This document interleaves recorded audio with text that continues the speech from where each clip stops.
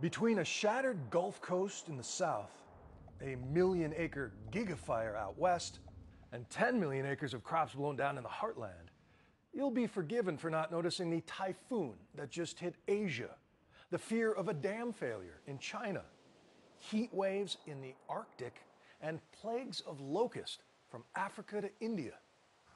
The words biblical proportion come to mind this month. But even the plagues of Egypt didn't come all at once.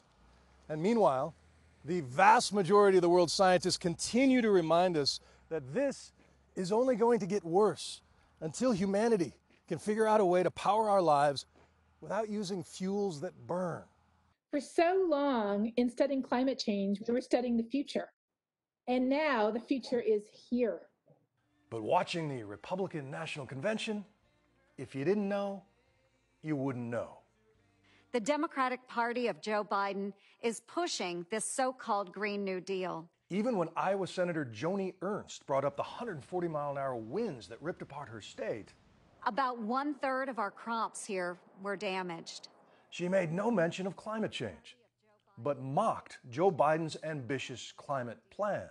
If given power, they would essentially ban animal agriculture and eliminate gas-powered cars. There is no mention of cow or car bans in the Green New Deal resolution, but it does lay out the urgent need to move to clean power ASAP and to get ready for what the U.S. military has long called a threat multiplier.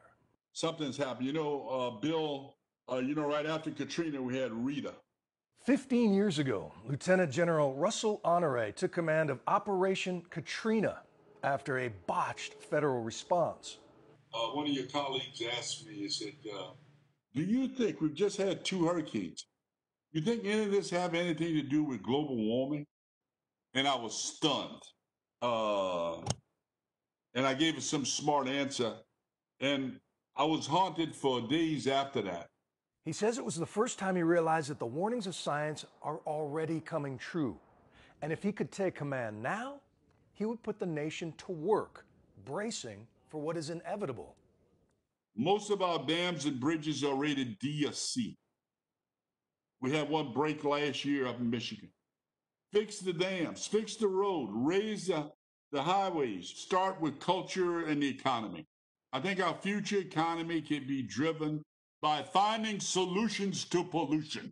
And often lost in the politics is how much progress is happening between the storms. They don't know that 70% of new electricity being installed around the world now is clean energy.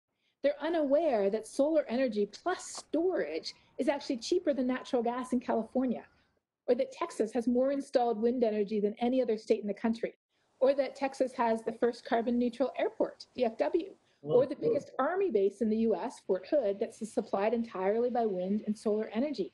The reality is that the solutions are already here. And in one more sign of this most horrible year, there are fears that the 2020 vintage of Napa Valley wine will taste like smoke. A reminder for future generations that this was the year America decided how much pain it is willing to swallow. Bill Weir, CNN, Napa, California.